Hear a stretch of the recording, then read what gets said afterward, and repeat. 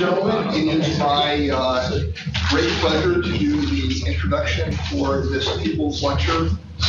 This lecture series was initiated at the time that Christopher Spaulding Peebles stepped down as Associate Vice President for Research and Academic Computing in 2003. It was set up and funded and established as a way to honor his legacy of being a big thinker and a deep thinker, and just a tremendously wonderful guy.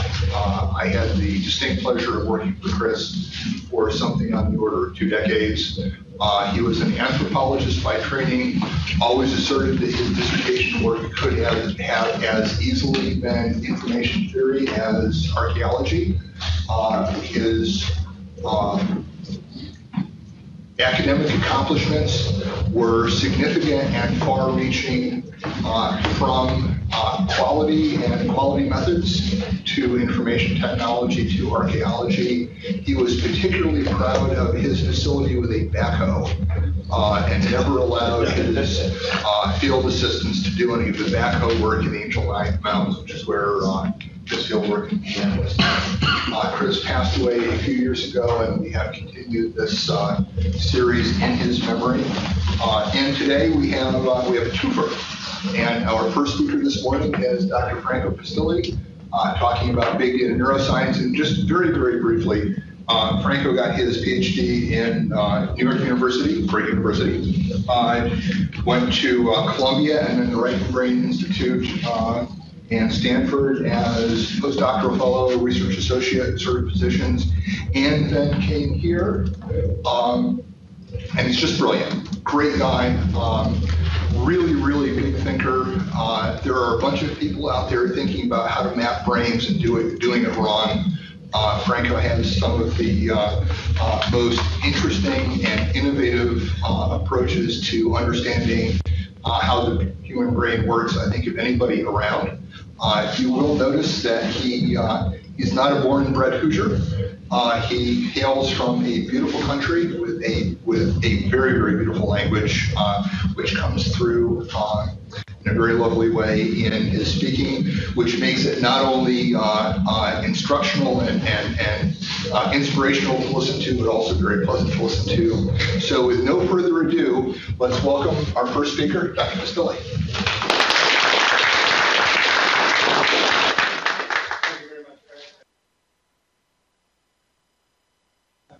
Very happy to be here. I'm grateful for all the work we have been doing the last year. You guys have to know that when I interviewed at IU and I was shopping around for different universities, you guys were one of the things that made me want to come. And I thought, I want to do big data and neuroinformatics, and it's a field coming up in neuroscience.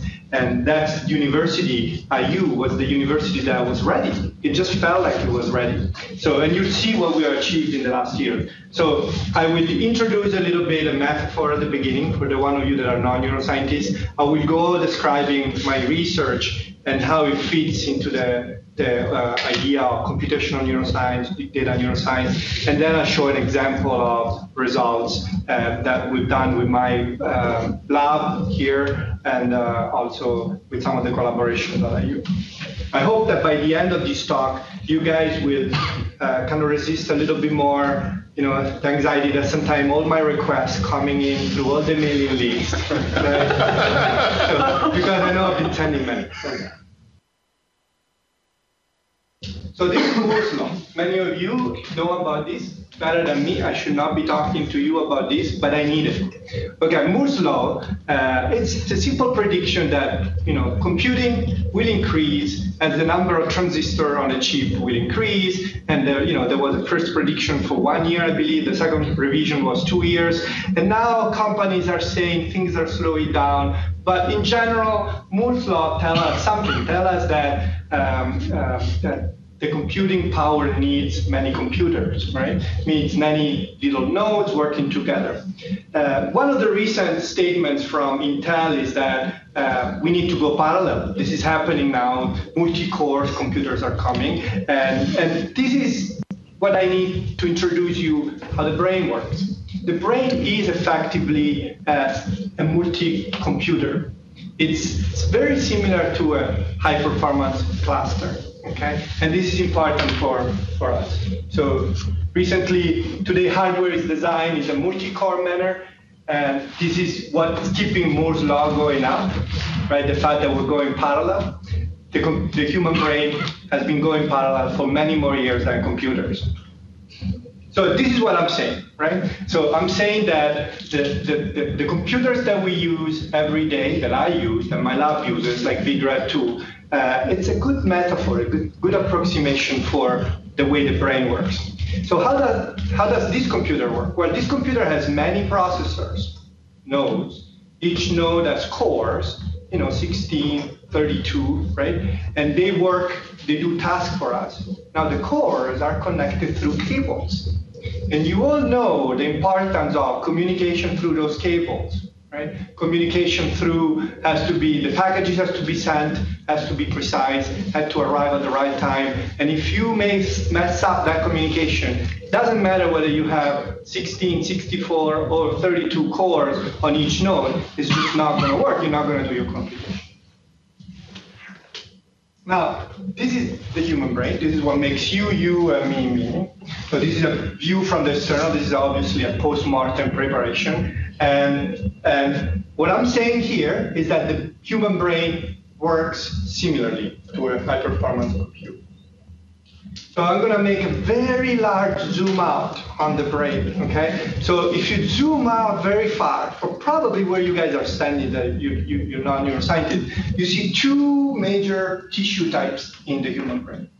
You see here a darker pink and a lighter pink. So one simplified way of thinking about it, the compute nodes of the brain are where you see darker because the staining that have been used for this preparation goes into literally the cell bodies where all the computation arrive. And the cell bodies communicate through cables, just like a high-performance computer. The cables are in the white, and they're white because they're fat. These cables are wrapped into a fat called myelin. Okay? So myelin, actually, it's really important, and it's the journey I've talked about to you today. It's all about these cables. Turns out technology has appeared in the last 15, 20 years that allow us to measure these cables in vivo. And from that, we've been learning that they matter. Okay? As it matters for you if you're connecting your CPUs and your hardware using copper or using fiber optic, same for the brain, okay? If those cables are right, the computing is right.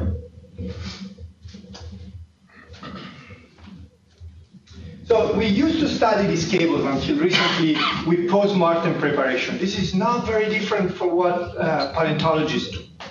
The way we used to do with peeling off layers and layers of brain tissue to expose the cables. So here you can see there's major structure. These are structure because they look like highways that go from one part of the brain to another brain. They have names. They are clearly identified over the years by anatomists, and we can look at them this way.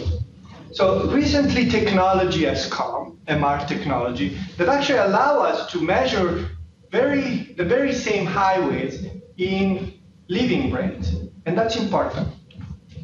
So here, for example, these are the same highway I just showed you before that communicate motor, that's the orange one, communicate vision, that's the green, yellow one, communicate thinking, that's the blue one, right?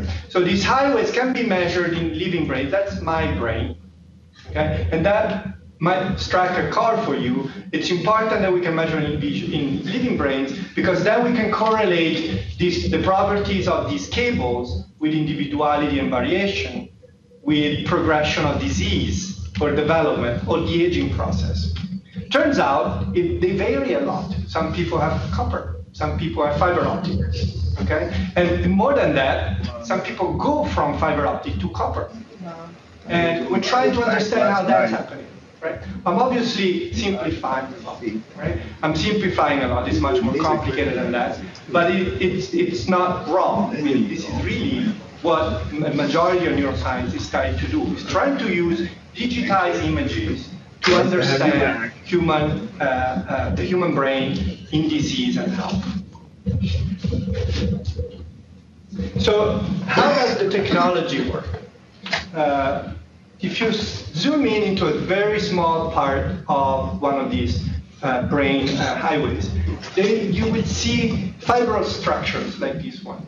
This is actually from the optic nerve, the nerve that connects the eye to the brain. And you see this little filament, and this filament, they are individual nerve cells that are wrapped around by the fatty tissue, which is called myelin, that allows communication to be fast and reliable. Okay? Now, water in this tissue actually water has a normal Brownian motion, right, what we all know about. In this tissue, water is constrained to flow more in one direction than in the other direction. And that is the basic signal that we can measure with the scanner. Okay, we can measure diffusion of water molecule as it is constrained by the shape of this tissue.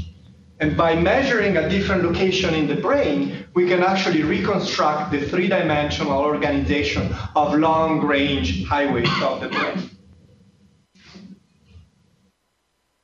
So once we do that, we actually start seeing like large structure like this one in living tissue, in living brain. So these are a few examples. IFOF connects the back of the brain, visual cortex, to the front of the brain, like thinking, rational thinking. And this is another example that connects, again, cognition. The front of the brain is the part of the brain mostly dedicated to cognition and decision making, down into the spinal cord and the thalamus, which is the core relay of the brain. Another one. This is very important for motor and sports. This is connecting motor cortex up here down into the spinal cord. So once we do these measurements, once we identify these three-dimensional structures, we can go back to the measurement of MR and study how the property of the biological tissue change as function of individuals, in different individuals, or as function of disease. Here I have one example of the sort of measurements we do in the lab. So this is one corticospinal tract that connects motor cortex to the spinal cord. And I'm showing in the plots measurements in different individuals. Each line is a measurement of the biological properties of that highway, of the tissue, of the myelin tissue in that highway. You see there are differences. For example, one of the individuals here seems to be a little bit off as a lower. Now, the interpretation of the y-axis here, it's complicated. I'm going to leave it there for more discussion later. But trust me, it's a measure that correlates with biological tissue properties. There's many of them. That's why also it's not necessarily the case that we need to focus on that one.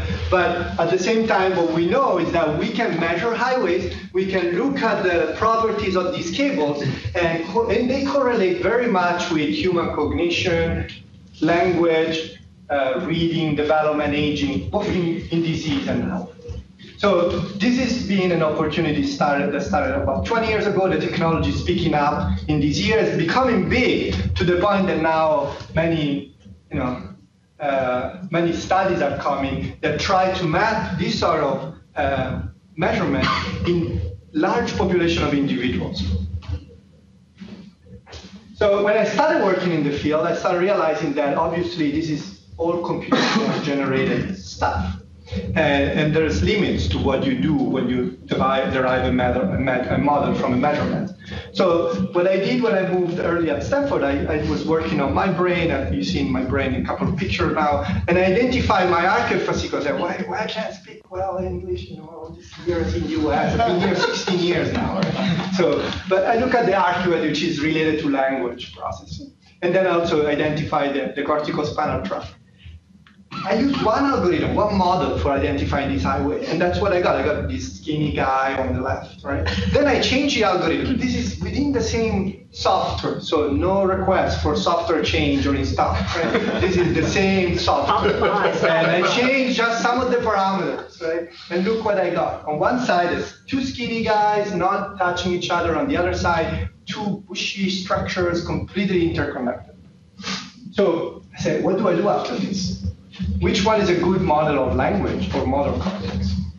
So if you think about the fact that these highways terminate into cortex, so they connect computers, right? That's what I told you before. Now, this is the computers, the termination of the arcuate in one model, right? All the computers in these areas of the cortex, remember the pink picture before, connect to this area of the cortex, and they're related to my language capacity. And the other model was saying a very different story, because it was saying very small part of the cortex is dedicated to language. Only that little focal point. And I said, okay, we need to do something about this. We need to understand, at least understand which one of these models is better. So we developed technology called LIFE, Linear Fascicle Evaluation. It's basically a technology that gives us a way of doing model selection. Technology that allow us to study this structure, this microstructure, and understand which one are better. So the technology really takes these spaghetti plates. Think about all these streamlines that I've been showing as spaghetti from Italy, and use them to generate synthetic MR signal, right, hacking to the measurement. Now, if the signal that a spaghetti plate generates is similar to the measurement, that's a good spaghetti plate. Otherwise, maybe you need to change something. So in doing this process of generating the signal, we actually can reject some of the streamlines, some of the brain highways, because they don't contribute anything positive to the prediction of the signal. Or we can accept the others. Most importantly, we can do that one brain at a time, so we can customize the study of each individual brain, which is a big deal now in neuroscience. So the way the normal process goes, here I'm showing measurement of my brain. It's one slice, horizontal slice through my brain. But you see the image intensity was changing because I was measuring water diffusion in different directions. And you could have seen that as the image changes, you see structure going through the brain, right? And that's what we use. We take that sort of measurement. We run tractography software on the clusters, and then we get what is called whole brain connectome. These are like full set of highways that fill up the wide brain, the wide matter. Now, the LIFE mechanism works the other way. It takes the highways, runs a model, and generates synthetic MR signal. So runs the model and generates synthetic MR signal. So the way it does it is very simple. So it might feel complicated, there's all these streamlines, all these highways, and how do you generate MR signal? The way we do it, we take one of the streamlines at the time.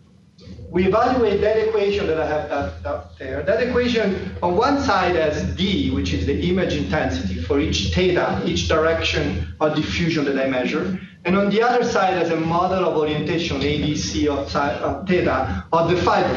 So that equation predicts diffusion, as I'm showing there, at each location on the streamline. So what I do, I evaluate the equation at different locations on the streamlines. Given the orientation of the streamlines, I predict some diffusion of water in that direction. Then I put everything together into one single very large model that predicts diffusion of water at each location in the brain, given all the streamlines that I got from tractography. So I give you another intuition about it. So let's focus on one location of the brain. We don't measure pixels. We don't have 2D images. We measure what's called voxel, 3D images. Okay. So each one of those 3D images has multiple, in one location of the brain, has multiple measurements. So I get image intensity at the location of the arrow as function of the diffusion direction that I measure. So I measure diffusion in this direction, in this direction, and this direction. So each one of the diffusion direction, there is a measurement. Now, the image gets bright when I find weak diffusion. Water is constrained in that direction. And the image gets strong when I find, gets dark when I find strong diffusion in that direction. That means there's a highway going in that direction. Now, that is our target here. What we're really saying is that on one side we have a measurement, on the other side we have a model. Let's call that a model of the highways. And we want to predict the measurement with that model. So we're really talking about forward prediction. So let's say that that model gives us 4 different fascicles in that single location in the brain. What we're really saying is that each fascicle makes a prediction of diffusion in a specific direction, and the linear combination of those fascicles is our best approximation to the signal. So we go from a single voxel to the whole brain by stacking the many measurements, 90 measurements of diffusion direction for each voxel, for each location in the brain, into one very large vector.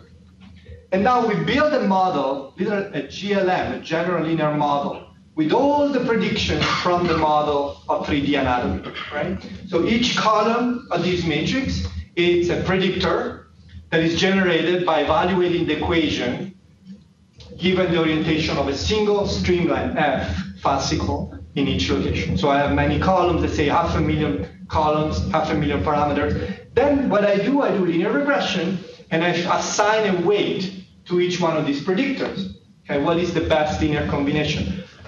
1 weight per fascicle. And what I do, I find fascicles that have either positive weight or 0. And when I interpret these weights as a fascicle being there or not. So the only difference I do here is I do a non-negative constraint to the model fitting. So the validation step, we can eliminate highways that don't contribute successfully to the signal. So this was at the point, now in 2014, was the new thing. We had, for the first time in the field, an error. One error, not necessarily the best error, but one error. We didn't have an error metric for these models. So this error says that in each location of the white matter, now colored in red, there's some error of the tractography model in predicting the signal. So we can use that error. For example, we can go back to the original question. You remember I showed you 2 different models, and I say, which one should I go about it if I want to study my brain? And now I'm going to compare the error voxel-wise. For each location in the brain, I'm going to pin the error from the larger model in the bottom and the skinnier model in the top. So the probabilistic model is the one in the bushier one. The deterministic model on the y-axis is the skinny guy. And I'm comparing in the same voxel the error of the 2 models. So what you can see is that for a majority of the voxel, the error is above the diagonal, which means that the skinny guy has larger error than the other guy. In some voxel, you can also see the skinny guy does pretty well. Okay? But if you need to pick one, go for the one in the bottom, right? So this is how we can use now this error to evaluate, fit models to individual brain, customize the model, eliminate fascicles that don't contribute to the method. So we made software available early on as we finished the project, code on GitHub, we made some demo, and people kind of started using it because it was a need. Now we're working more to develop this technology to further and to provide services, like literally web services that allow people to generate this sort of computations, people that might not have an interest in learning all the software around them. So that's kind of the part about my research. The next thing is neuroscience. It's coming to an era that these images are coming, these digital images of the brain can be collected. We have an amazing scanner here in Bloomington. We have several up in Indianapolis, but many universities around the world have that. So you might have heard about the Human Connectome project. This was a $30 million project that NIH funded now 5 years ago. The anniversary of the 5 years was actually in spring. They collected about 1,200 subjects. And for each subject, they measure behavior, they measure biomarkers, they measure their health background, and they measure brain scans similar to the one that I just showed you. So for each one of these subjects, we can map their highways. Now a recent project just started, which is called the UK Biobank. This is in England. In England, they have a public health system. So they can actually talk to their customers, and 100,000 of them, and it's going to go up to 500,000 of them, agreed to participate to this multi-year, this is more than 5 years of study, They will donate all their health information, obviously privately stored, and everything, safety, security is very important in this case. But they will collect data, 6 different types of scans, different measurements for each one of these 100,000 subjects will be collected as part of this project. This is 600,000 scans. Now, as the project comes, there's also a problem of the fact that data are quite different. We can collect data in very different ways. Data can be low resolution, high resolution, and that matters. It turns out it matters a lot. When you collect high resolution data, as in this case, this is a very high resolution data was recently released as part of the Human Connectome, you can start seeing highways that are smaller, small country roads. Right? And as you collect data at lower resolution, you don't see the country roads, you just see 69. And the workaround.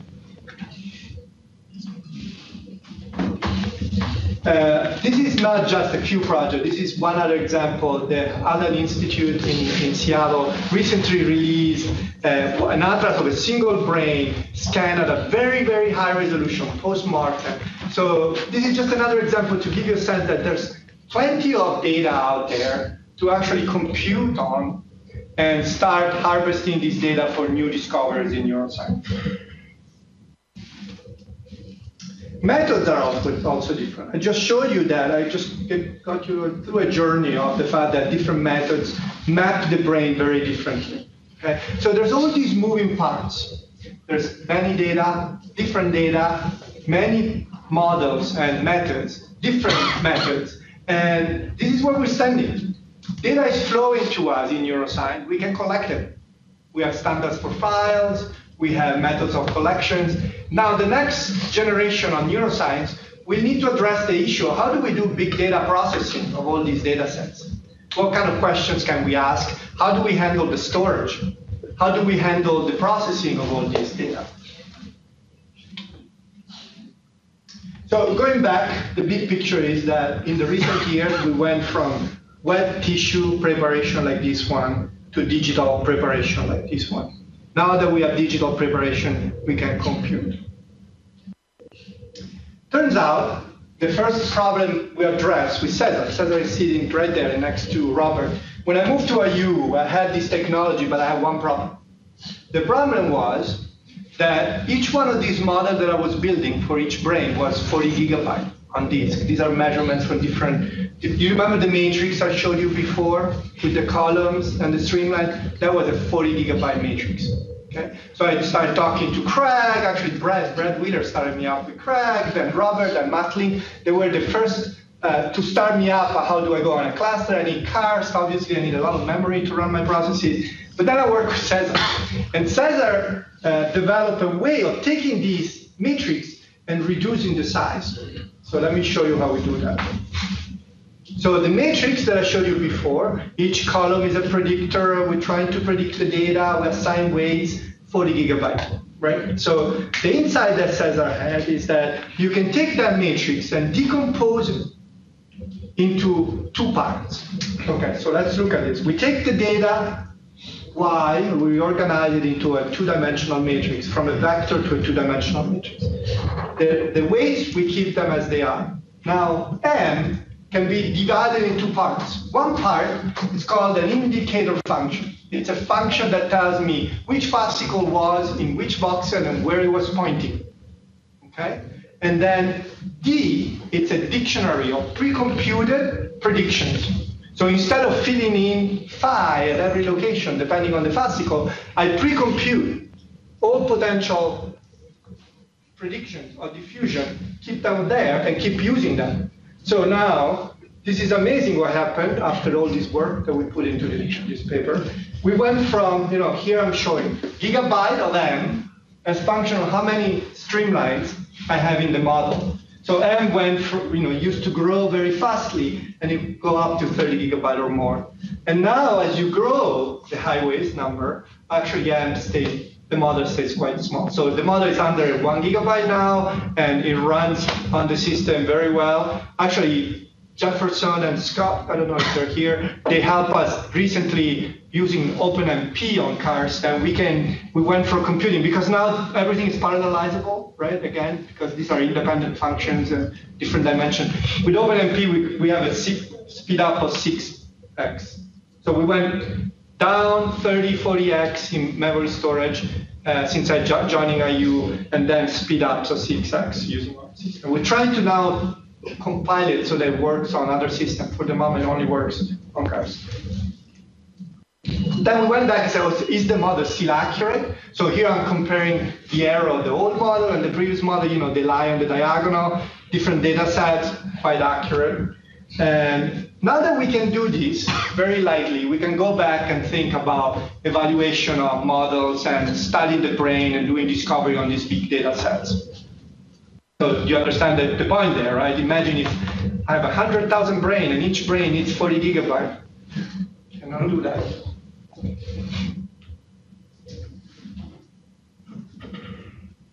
So one first large-scale evaluation we did over, actually this was 3 months of work, me and Cesar and Brand. No, I don't see him. Also one of my graduate students helped with that. So we used CART and BigRed2 to evaluate about 2,000 of these brain connections. So what we did, we took a few subjects from different data sets, and we harvested all the methods we had for identifying these highways. So what I'm showing here is a single subject, and each point, it's a different tracking method that maps the brain in a different way. And I'm plotting on the y-axis the number of fascicles that I can identify, right, with the method, and on the x-axis, the error of the model. Right? So you can see it's clearly organized around the diagonal. So there's some models that have higher fascicles and lower error, right? I'm not going to describe the method, and we can go there later. So I'm going to now show different subjects, different individual brain mapped the same way with multiple methods. 1 subject, 2 subject, 3 subject, 4. Then I'm going to change the data sets. I'm going to go to a data set that has different spatial resolution. I told you there are different types of data. So you can see clear clusters, right? So there's actually data that is a high resolution. There's data that is a low resolution. This work would have taken months and months. We actually did most of the computing in about 3 or 4 weeks, okay, on CART. This is 2,000 different data sets all combined together. These allow us to identify which one is the best method for each data set for mapping the brain, right? You want a method that is low error and high number of mapped connections.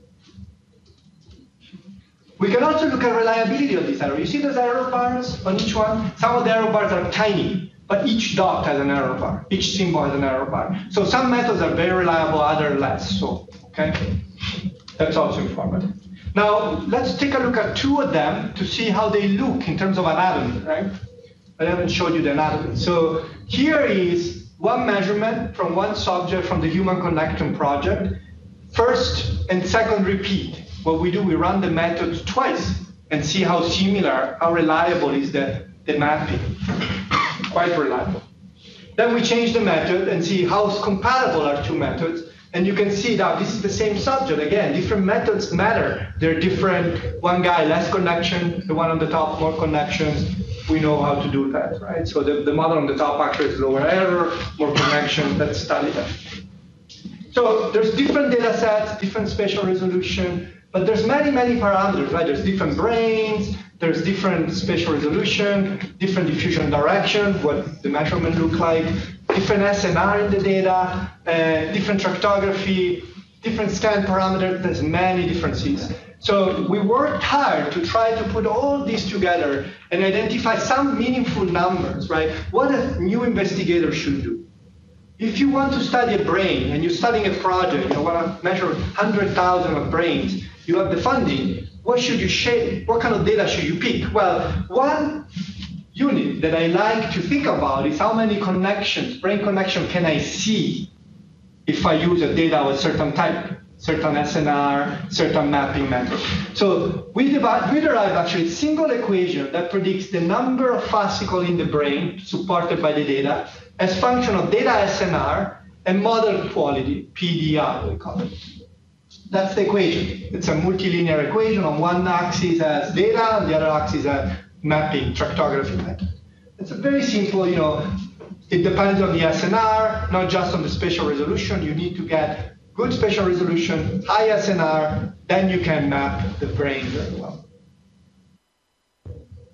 Now, as a result of that equation, I thought, okay, let's try to provide these as a service. Many investigators all across the United States are starting studies almost weekly, right? And many of my colleagues actually sometimes call me and ask me, okay, I'm starting this study. Do you think I should use 2 millimeter resolution and 200 directions, or 1 millimeter resolution and 60 directions?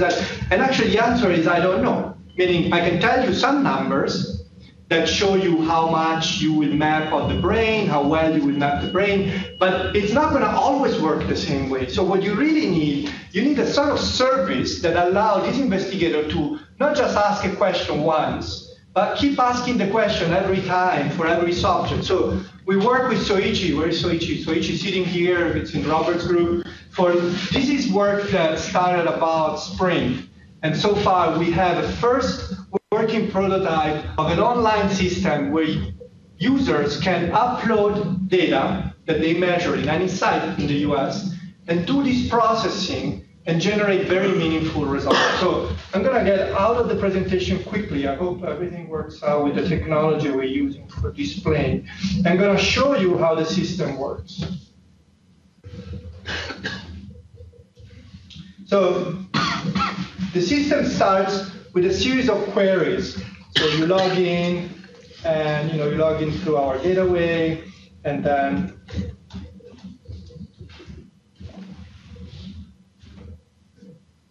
add a password, right?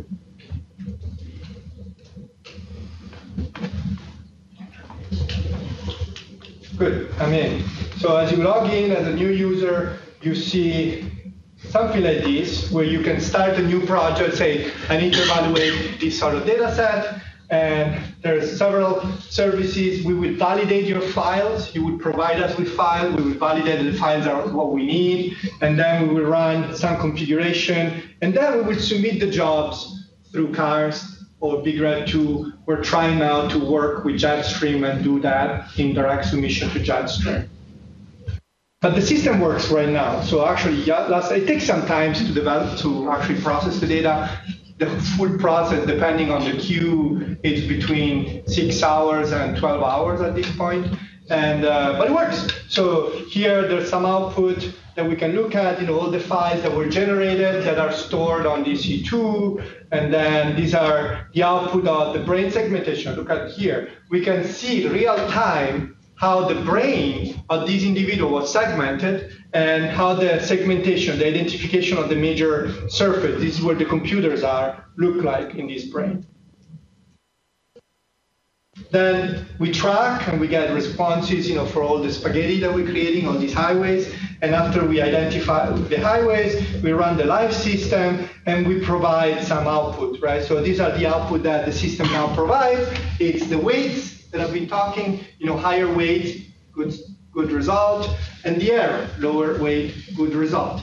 And now we're using top-edge technology. So you can download the data, you can download the raw data, the files, the images. The idea here is that if you're not quite sure yet what to do and how to analyze the data, you can quickly come, do some prototyping, scan today, scan tomorrow, come here, upload the data, get a couple of results, and then decide, okay, I'm going to use this protocol for scanning, and I'm starting my next 6 months of work based on that.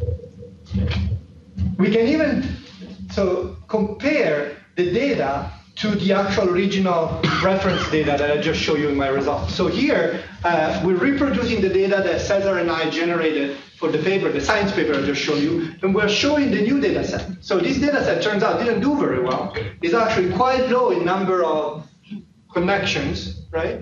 And the error is, it's okay, it's kind of in the middle of the pack, right? But you know it. And you can go back and try to change things and move that data point around. So we're using the technology to create reference for people so that they know where they're standing in the landscape of this big project, right? So this is human connector data. This is human connector data with the scanner that we have here. This is the GE scanner that we had at Stanford. They can really look at that and compare. And even we can show the final anatomy. The other thing I show you is the anatomy. Look at this. Directly from online, we can identify and segment the tracks and show in these individuals the full tracks. And this is just interactive. People can take a look at them and say, the white outline is actually the brain of this person that I just showed you before. And these are the major highway of this person. Okay? This just happens on the fly. As long as we have computing available, storage available, happens. Now it's working. We're going to make it better and better in the future. This is just a prototype. What we're aiming to apply for grants with this so that we get resources and the funding that we really need to go full scale, right?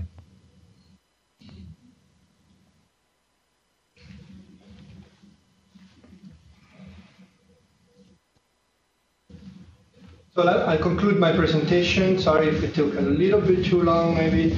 Brain bites. So we just went from wet tissue to digital images. We can use modeling, computing, computing. And neuroscience is at the age that high-performance computing and big data is coming. And I think IU is in a special position because of the expertise we have, you have. Okay, this is just a start. I think these are prototypes. I want to work in the next years developing really a core for neuroinformatics here at IU so that we can put IU on the map. Okay, turns out we were lucky. We recently got awarded the only big data neuroscience grant from NSF. Right, this was in September. So we're already on the map. Next year, in September, most likely, we will have a national workshop at IU.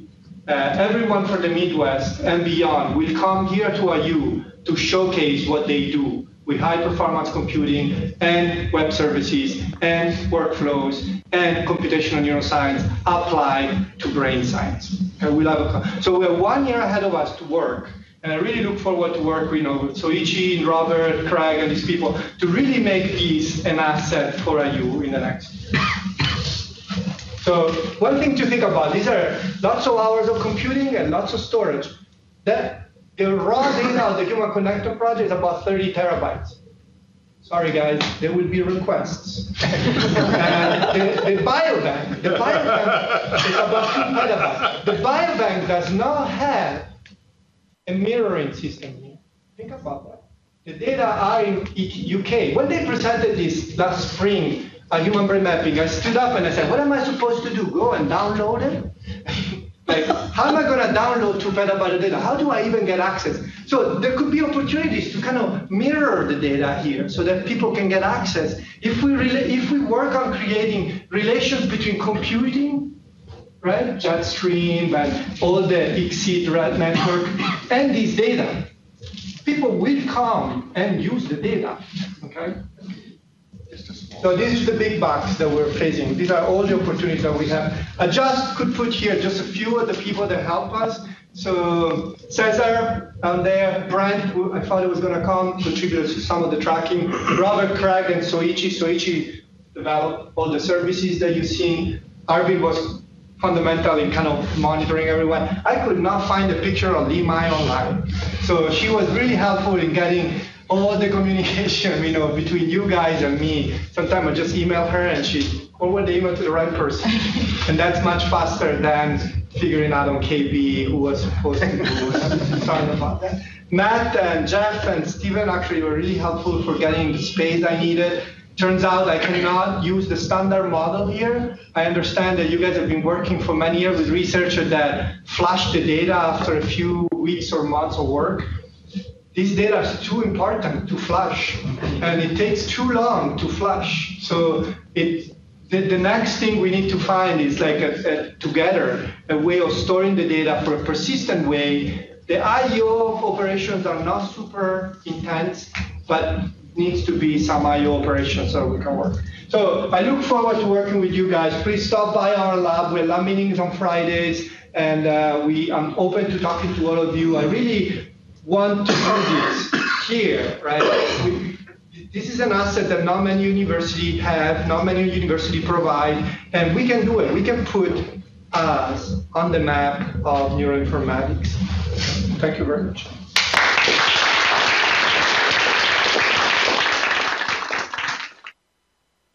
Any questions for our speaker? I was just wondering how far you can take the analogy of network cabling. Particularly, we have the network cables we use are shielded to prevent crosstalk, where a signal in one induces a signal in the other. I wonder if that happens in the brain. You saw where the pathways were intertwined. Do they induce signals in each other? That actually is a research question. Okay. Right, so it's a good one. So the shielding that you talk, the myelin, actually that's the original idea of this myelin, that it would shield and would allow, in a certain way it does two things. It shields and it actually shortens the distance of the cable. Very interesting, right? So the myelin wraps, they're little cells that wrap like little cylinders, a cylinder here and a cylinder here and a cylinder here. It turns out when you do that, the signal doesn't have to travel the whole length. It jumps in between cylinders. So you effectively shorten. Now, it turns out, if you change the quality of that cylinder, the precision of relaying of the signal is higher. So you can communicate faster because you have more precision on each communication. So there's many of these things. Now, myelin changes. The cylinders are skinny. People, for example, MS, multiple sclerosis, affects myelin. Alzheimer's affects myelin. Okay? People, when they start losing their cognitive orientation, myelin and cell bodies in the area of the hippocampus are changing. So one of the projects I have funded, actually I should use my funding here. One of the projects I funded is with ND Sakin out in Indianapolis to try to apply this method to study Alzheimer's disease. We're building data now, preliminary data to apply for bigger grants. The other one is the NSF that I just told you. That grant also. These are the sort of questions we want to ask, like your question. To do that, we have the measurement. We need to improve measurements and methods. But really, we need to provide the infrastructure so that we can ask questions, and not just me, after 2 years of computational neuroscience can ask one question, but just people can ask the questions, other researchers. Other questions? Somewhat related to the earlier question, does it appear that in the white matter there are no actual junctions between the? So the white matter, there's junctions between the cells of white matter. This is our current understanding. They somehow communicate, but your question is different and is important. Is the neuron communicating? And the neurons don't communicate to current understanding at the level of the cables, right? So they cross really mean they pass by each other, right? But their myelin around might be somehow cross-talking. So that, for example, if you ask myelin of a cable that is used majorly, the myelin will build up with training, okay? Become better and better because we need more reliable, if you're learning a sport, right? You want to get your motor control better and better. That will happen with computers getting better and better and faster in the chip, in the CPU, but also the cables will adjust to support that computing. So I used to make this metaphor. Imagine doing what we do today, like literally what we're doing here with a modem for decay, right? It's not going to work, right? So if you improve the computing, you have to improve the cable. That's the only way it's going to work. Well, let's thank our speaker one more time.